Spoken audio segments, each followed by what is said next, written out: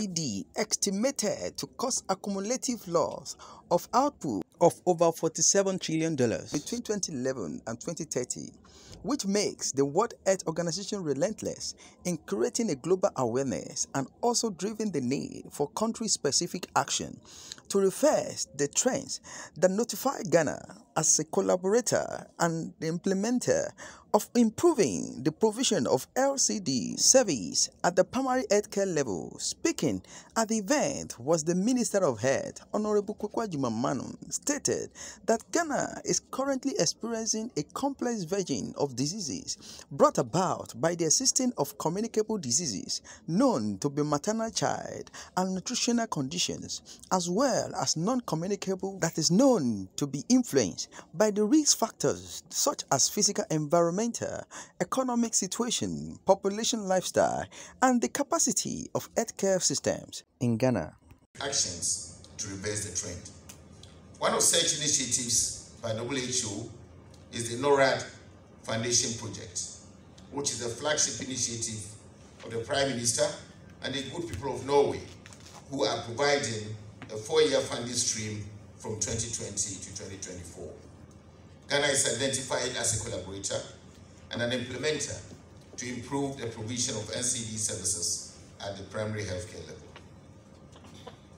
It me to extend the heartfelt appreciation from the government and the people of Ghana to the Prime Minister and the government of Norway for this gesture and well thought through intervention. It is also significant to note that Ghana is currently experiencing a complex burden of diseases brought about by the existence of communicable diseases, maternal, child and nutritional conditions, as well as non-communicable diseases and injuries. In many cases, there are comorbid conditions resulting from the interplay of these disease conditions. This complex disease burden, according to Honorable Akuffo, in his presentation said that the President of the Republic of Ghana, His Excellency Dankwa Akuffo, personally launched the Reverse National Health Policy as a direct policy response and to show political commitment, the need to work within the whole government and society framework using the health and to tackle the broad determinant and the health that is affecting Ghana population. His Excellency, the President of the Republic of Ghana, Dankwa Akuffo, personally launched the revised National Health Policy as a direct policy response and to show political commitment to the need to work within the whole of government and whole of society framework, using the health in all and one health approaches to tackle the broad determinants of health that are affecting our population. Government is also committed to providing health infrastructure and modern equipment at all levels of the health system for the benefit of the ordinary Ghanaian. Various cadres of human resources needed to deliver care are also being recruited and deployed across the country. Our hospital operations, including supply chain processes, are also being digitalized for efficiency of work, while other high-impact innovative technologies, such as unmanned aerial logistics vehicles, the drones, have been deployed to operate in the hard-to-reach areas of our country. These policy interventions have collectively improved patient experience and convenience.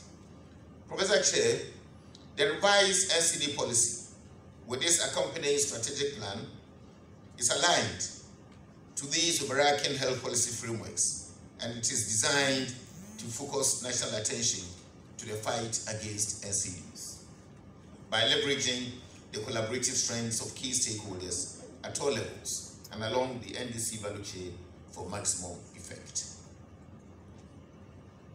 We can be efficient at tackling the NCDs if we commit to the following objectives: reduce exposure to risk factors that contribute to NCDs, strengthen early detection and management to reduce morbidity and mortality from NCDs, strengthen the health systems for NCD prevention and control, strengthen multisectoral collaboration for NCD prevention and control, ensure sustainable funding and other resources for NCD prevention and control.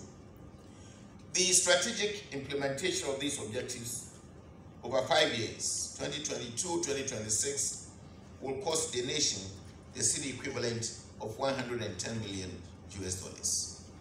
As a people, we need to collaborate on all fronts, seek support from well-meaning stakeholders, and adopt healthy lifestyle changes, which are so critical to the success of the fight against NCDs. For starters, we have, as a response to our policy, have established a multidisciplinary steering committee of our NCD policy. The time has come for sustainable, innovative ways of delivering NCD interventions to our people. Permit me, therefore, Professor Chair, to appeal to all and sundry for comprehensive support to the national NCD program. No contribution is too large or too small. Remember, it could be you or someone dear to you whose life is saved. We are in this together. We can achieve more collectively than we can as individuals. We can achieve more collectively than we can as individuals.